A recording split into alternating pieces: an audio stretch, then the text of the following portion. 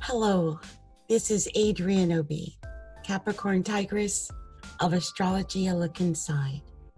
And I'm coming to you with the full moon in Scorpio reading for the sign of Sagittarius.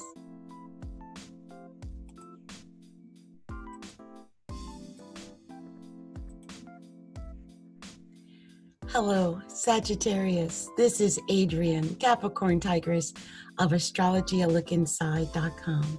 And I'm coming to you with the full moon in Scorpio reading for your sign. So Sagittarius, this is occurring in your 12th house. And the 12th house is known as the house of self-undoing. By self-undoing, it means it's things that we do subconsciously or unconsciously that really kind of screw ourselves up. It's not anything anyone else is doing so much as what it is we're doing to ourselves.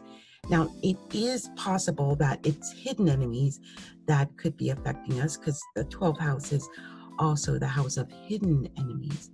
But a lot of times the enemy is ourself. It's something we've done to ourselves to hinder our progress. And I say ourselves because where I live currently, I have Sagittarius rising.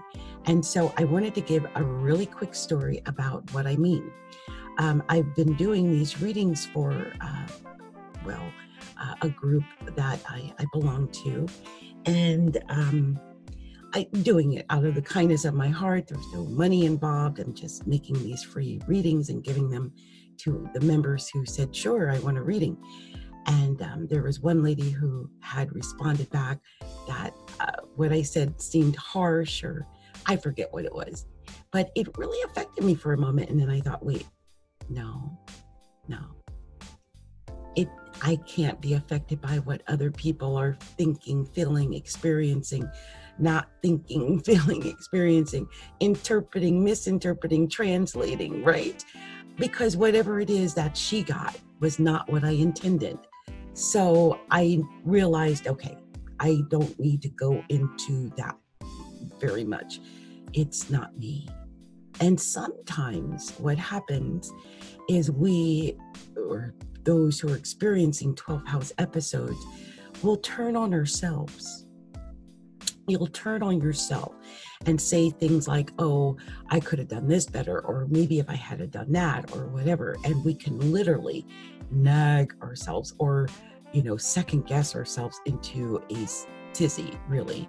And I know that Sagittarius is one of those signs that really likes to be right.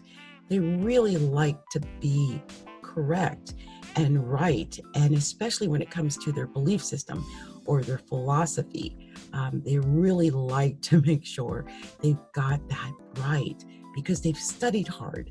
They put in the education, because education is really important to most Saggies, and knowledge is really important. So I can see where some Saggies may be affected by something similar to this, but it's just the 12th house in general. It's either hidden enemies or it's the way we self-undo, how we come unglued, the things we do to shoot ourselves in the foot. It's our skeletons in our closet as well. Things that are hidden there, parts of ourselves we're not really that in touch with, and then maybe something happens and then bam, we see it, we experience it, it's in full frontal, like everyone can see it, right? So I think a good thing to do, Sag, when it's 12th housey, like it is right for the next couple of weeks, we're talking until May 21st. And I believe until that is over, until May, we're out of that period, I definitely recommend sorry, I just had a bug bite me and I couldn't get it off my neck in time and I got bit. Sorry, you guys, I was trying to get it. I don't know what kind of bug that was. But I'm thinking until the 21st of May, just take everything with a grain of salt, study, meditate, write down your dreams, keep a journal if necessary. But whatever goes on, just realize most likely whatever is happening, it is not you. It is part of something that's occurring at this time, but it's not necessarily you. So don't internalize it, because it's easy to internalize things when the moon is emphasizing the 12th house. Okay, Saggy? So this is my special quick message to you, Saggys, my free message. I'm going to hurry up and get out of here. I swear there's a bug going down my back. Anyway, yeah, stuff like that, Sagittarius, stuff like that. So anyway, you guys, if you haven't already done so, please take a moment to like, share, and subscribe to our videos. And also stop by the website at astrologyalookInside.com. And if you like to get a personalized reading, you can do so by going to our order page, which is astrologyalookInside.com/order, or to our shop page, which is astrologyalookInside.com/shop.